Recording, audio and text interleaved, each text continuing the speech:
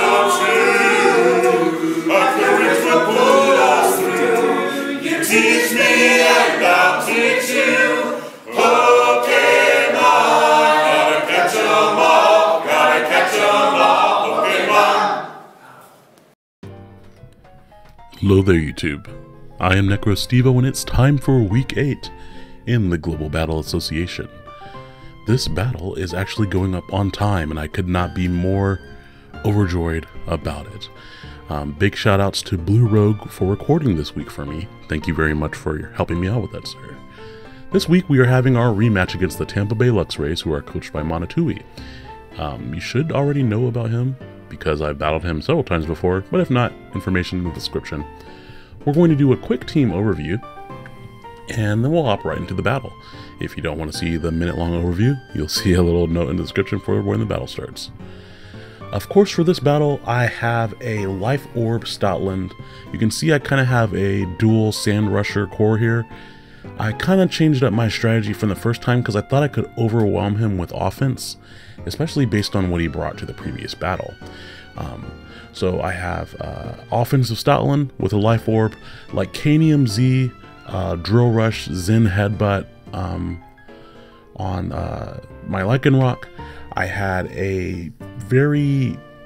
a much more physically offensive Tyranitar this time, not nearly as bulky as the last one that I had.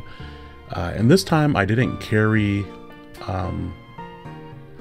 last time I had Taunt as an option in Low Kick, but I figured he would remember to put Light Metal on his Registeel, so I went with Crunch and Earthquake instead, alongside my Stealth Rocks. This Rotom is also much more offensively oriented. I actually had Hidden Power Ice on it this time too, just in case it went up against his Gliscor. And then a sub 3 attacks Mega Alakazam with Focus Blast, Signal Beam, and Psychic. I really had to put Focus Blast on there because that was my only way of hitting Registeel at all if it came in on my Alakazam. I really didn't want to run that move, but if you gotta run it, you gotta click it. Now you can see that Monotui brought Rotom Cut, which I was very suspicious of it being his Z user. His 2 Z users are Rotom Cut and Slowking. With this team structure, I was really expecting it to be Gracium or Electrium Z. He has Registeel once again alongside the Gliscor, the Keldeo, and the Weavile once again. No Charizard X, which is kind of cool, just to not have to deal with that because I didn't bring Togekiss, so if he had brought it and just like spammed Outrage or Dragon Claw, that could have been annoying. But a Cellrock kind of checks that too, so I completely understand not bringing it. He does start off with his Rotom Cut form, and I was really worried about him clicking Z move right away. And so my best swap into that is going to be my own Rotom. I did start off with Tyranitar because if he led with anything else, I could get up my Stealth Rocks immediately. I would have been okay to click Stealth Rocks right here, actually, just because he Volt Switches out. It would have been a very risky move in order to do that, and I really wanted to keep Tyranitar around, so it was really no risk on his part to go for Volt Switch. He does bring in Keldeo immediately, and there wasn't even that much time like that elapsed on the game, so I figured he might have Scarf Keldeo again. Last time he had Scarf Modest, maybe he put more speed on there this time, or maybe less speed, I don't know. But my best switch into that is my Araquanid. He doubles back to Rotom Cut because he wants to continue this momentum of Volt Switching around. This time I just stayed in because I was like, if he's going to Volt Switch, I'm going to be able to take that, get my Citrus Berry here. Last time my Araquanid ended up going against his Keldeo, and that worked out because he kept missing Hydro Pumps. Here I went for Leech Life, expecting him to just stay in and maybe Thunderbolt. I really could have gone for Toxic there, which would have been very nice to put a timer on the Keldeo. He did kind of throw me off since he was using the normal form of Keldeo, not Resolute. I actually thought he didn't have Secret Sword at the beginning of the battle, and I thought he would have had like a Swords Dance physical type Keldeo, but he does have Secret Sword. I was not aware you could have Secret Sword on non-Resolute Keldeo. That's kind of cool. Anyways though, we do get a chance to drop the Toxic on the Keldeo, which is perfect because I really need Keldeo whittled down in order for other things to sweep, especially if he is Scarf like I suspect that he is. He goes back out into his Rotom. It would have been really nice there to drop a double Toxic, but that's okay. We actually both ended up switching at the same time. I went to Alakazam that time expecting him to just continue to go for Secret Sword. I am going to go back out into my Rotom here because I was like, if he happens to be bluffing Scarf, I could lose my Alakazam here if he like goes for a Leaf Storm or something like that, because I didn't want to Mega Evolve that early because I didn't want to take Sandstorm damage. So I go back out to my Rotom again, knowing that the Leftovers is going to mitigate some of this chip damage, especially since Sandstorm will be going down in a few turns. And the Keldeo is down to half of its HPs without me even attacking it. I mean, it got hit by a Leech Life, but that's pretty good overall. He does go for Scald on this swap in here, but it does a little bit too much damage for me to take another one, especially after Sandstorm, which is unfortunate. I was hoping I could take, take less damage and force him to take more toxic damage. But it is nice that I managed to live one more Scald just because that's an extra turn of toxic damage. But I think Araquanid did really well here in putting this Keldeo at such a low amount of HP. And the Sandstorm is down, and so that means, okay, great, when I reset it on the next time, I will be able to kind of do a little bit more with it. I do drop in Alakazam here. I was tempted to go out into Lycanroc and, pick it off from there with an Accelerock, but I didn't want to risk him being Aqua Jet, or just like Monotui is the one who would run that type of set and just completely take me by surprise. I knew if he was locked into Scald, I could get off a substitute and he would go down to the poison and I would have my substitute in for whatever he went into next. So that's what my thinking was there. He does go into Registeel, and I was like, excellent, this is why I brought Focus Blast. Remember last time I forgot Focus Blast when I went up against him. And that does plenty of damage because I am a modest Alakazam. Now on the downside, he is carrying Protect, and I learned my lesson after the last battle where after just like clicking a move a few times, I was running out of PP. So I did PP max this Alakazam's Focus Blast, so I have 8 to spare here. So we're down to 7, after he burns another one here, now we're down to 6. I am running Modest, so he still is within range of getting dropped by a Focus Blast. So I was figuring he would switch out, but I wasn't sure what he would swap into, and I was really close to clicking Signal Beam, but I just ended up going for Focus Blast again just because I was like, okay, I don't want to overpredict and go for Signal Beam on the Registeel and have him get up rocks or just KO me outright or something like that. I am going to stay in here and click Signal Beam because number one, I knew I would have the chance of confusion, and similarly to Keldeo, I just need damage on Slowking. I need to force it to swap out a lot in order to get that Regenerator, or I just need to KO it where I can. So I do get the confusion. He doesn't hit himself.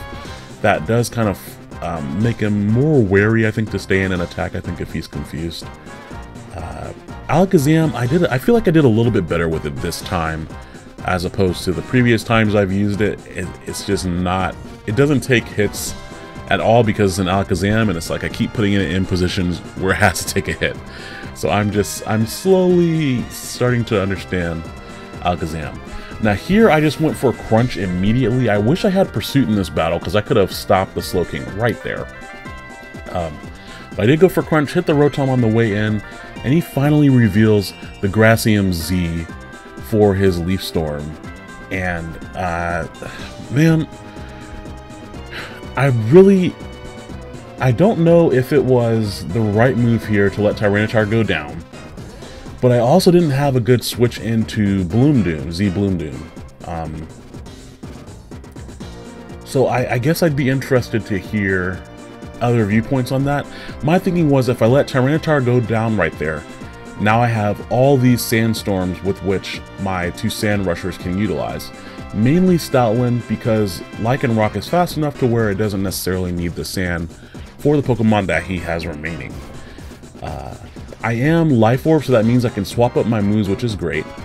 And this is Stoutland, so it can definitely take an Earthquake from the likes of Gliscor as well. So he does come in with Gliscor, live the Ice Fang on about 20%, and then he goes for Earthquake, putting me right around 35% or so. But that means I still have several attacks that I can utilize here. We are going to be able to take down the Gliscor as well. And after the Life Orb hit, I have 2 more attacks that I can use. Now he goes out to his Weavile, and I know he's going to be going for Ice Shard here, Ice Shard or Fake Out, because he can't really play around with guessing and then get his Weavile knocked out for no reason. So I go hard switch into Lycanroc because I still will have 1 turn of Sand left, and then with that I will outspeed the Weavile with my own priority. Now unfortunately, without Stealth Rocks up, he's not in range of my Accelerock, so I decided to click my Z move just because if he switched out to the Registeel, I would have a chance to KO it with the Drill Run.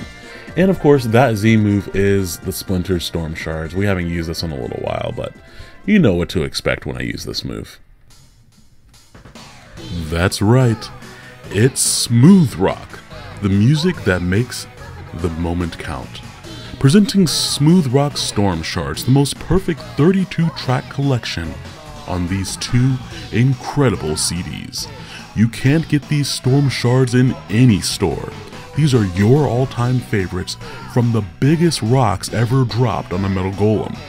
Kick back and relax with the best. Equip a Smooth Rock now. Sand Rush delivery available for $2.99. Not available where Smogon's banned. And so on this next move, I thought for a long time, is he going to use Protect to burn my last sand turn, get more leftovers, and just waste, you know, my resources here? And I was very sure that he was going to go for Protect, so I swapped into Stoutland in order to take out the Registeel #1, and also be able to, at the very least, pressure him to go into Weavile, because then I could go out into my Rotom or something else. Like, my Stoutland was on such low HP, it wouldn't be able to take an Ice Shard from Weavile, but I should definitely be able to take another Ice Shard from it with my Lycanroc. So my thinking was he was going to go for Protect, I could get Stoutland in and pick up a kill with Stoutland, and then have him go out into Weavile, and then from there I could go out into my own Rotom, which would save, again, 1 final attack with my Stoutland. Rotom can take at least a knockoff from Weavile, and then from there I could finish it off with my Lycanroc, and he would only have the Slowking left, and Slowking can't take a hit from both Lycanroc and my Stoutland. That's what my thinking was, but he just KO'd my Stoutland with Seismic Toss, so none of that happened. We had a few back and forth turns there with Stone Edge and Slack Off, which didn't end up mattering too much because I didn't get a crit or anything game altering. I do bring in my Rotom here, and I'm kind of at a loss at this point because I'm out of Pokemon, but I do know, because of the weird investment I have on my Rotom, I can live a knockoff. So if he swaps out to Weavile like he does, maybe I can lower the differential just a little bit more. He does go out into Weavile, and I am forced to go for my Overheat if I want this lower differential here. I could have tried for like a Volt Switch crit or something weird like that, but we're just going to go straight for it and then try for the crit on Slowking, I guess was the best thing I could have done there. But now when he brings back in Slowking from the Regenerator, it's going to be at near max HP. And so I would need like a Thunderbolt crit, not even a Volt Switch crit. And I don't even know if a Thunderbolt crit would do it. But that's going to be the end of the battle. And because of that misplay, I don't know. I'm going to call it a misplay. The misplay was Slowking. I end up losing 0-1 to Monotui once again. But that was a really fun match. I really feel like I played with the team better in this respect, bringing it a little bit more in an offensive type manner. Things coming down to that one turn with Stoutland kind of middling to really argue that, because you could also argue, oh well, there's no way he would ever go for Protect because he'd be worried that you use Swords Dance. So I can totally understand both viewpoints there. But thank you all for watching. Thank you again, Blue Rogue, for recording for me. Thank you, Monotui, for the battle. This will be the last time that I battle you for this season, so hopefully I get to battle you again next season or in another league or something like that. And I hope you all have a fantastic day. I'll talk to you later. Goodbye.